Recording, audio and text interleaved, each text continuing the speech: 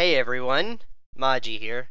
I just would like to bring you a quick video to show you one of the graphical glitches with the Fisherman's outfit that was released with the Fish Flingers improvements yesterday. And as you can see with this guy doing the fishing animation, pretty much his entire upper body becomes separated from the rest of his body. And the first thing I thought about when I saw this is like, man, that's really gotta hurt. But yeah. That's pretty much all. I've seen that this occurs as well with all the other animations for like certain emotes or whatever, but I've heard this will be fixed with an update next week. So yeah, I figured I'd just show everyone what it looked like. Thanks for watching.